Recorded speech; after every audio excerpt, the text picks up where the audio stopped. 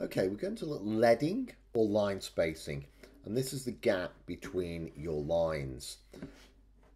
Now, traditionally, this is worked out using a formula of 120% of the font or the typeface height. Also, it can extend to 145%. Now, we're going to look at how that works. So what we've got here is we've got some text. We set it at 12%. Okay, I've got the calculator here and I'll work it out manually. Okay, we're going to take 120 times 12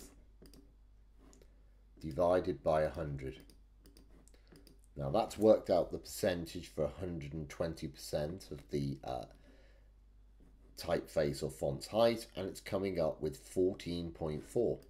Now if we go back over here, we will see up at the top where it's got the properties for the font, and then it's got the leading or line spacing.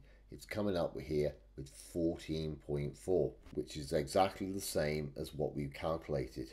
Okay, so let's see what happens if we do it to 18. So we're going to take 120 times 18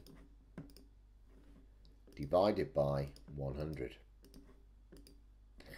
We have 21.6. Now if I come back to InDesign in here, I select my text, I come up here, I change the font size to 18, and lo and behold, it has 21.6 as the leading height.